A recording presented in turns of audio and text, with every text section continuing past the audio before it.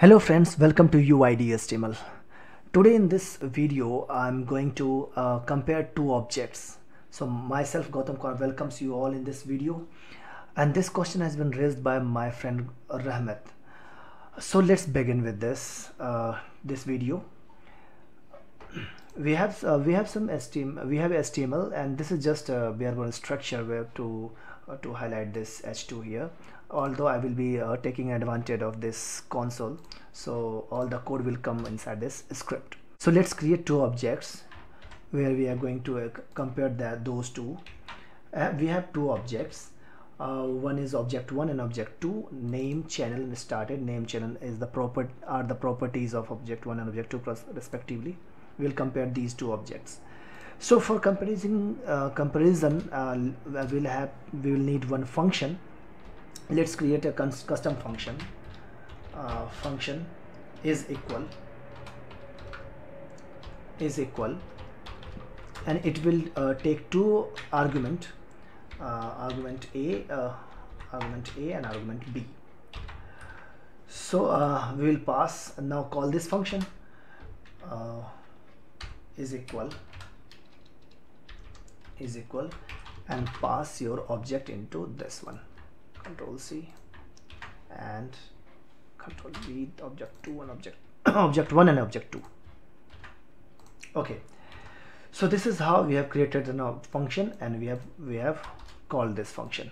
So what I will do now, I will take an advantage of objects function, that is get on property names, and will store those property into one variable, and this will return an array of property names. Let's begin with that one, where property 1 is equal to object dot get property names, and will pass A into A here.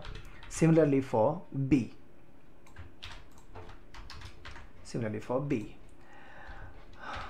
Let's see what we get in these two variables. Console.log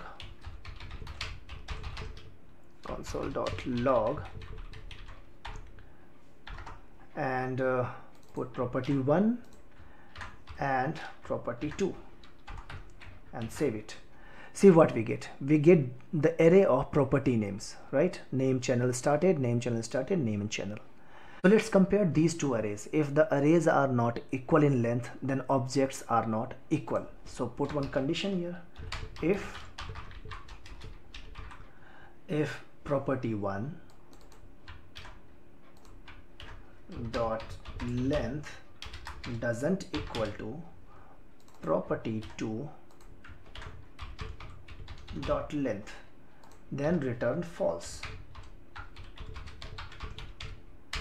If you are returning something from here, then you will have to console here, this function as well, so that then only you will get result in this console.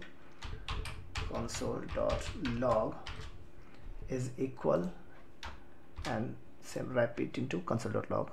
Now if you will save it, you will get false because the lengths are different. Otherwise else return true. Most of the person writes like this. It doesn't need to write this else, because if function returns from here, then obviously it will not reach to the next line, so this else is not required. So give return true here. Okay, now if the objects have same if the property array has same length, then let's remove this started. It will give true, but although these two has different values, so let's compare with the values now. So come here, come to this line and iterate through the property array 1, where I is equal to 0, I less than property array 1 dot length I plus plus. Now store this property name that you will get from the ith position into a variable, so it will become easy to compare, easy in comparison. So prop name is equal to, I will get the property name from array 1, and the property name will have all the properties that we got into this array. Now compare the value of this object. Okay, if object A property name doesn't equal to object B property name,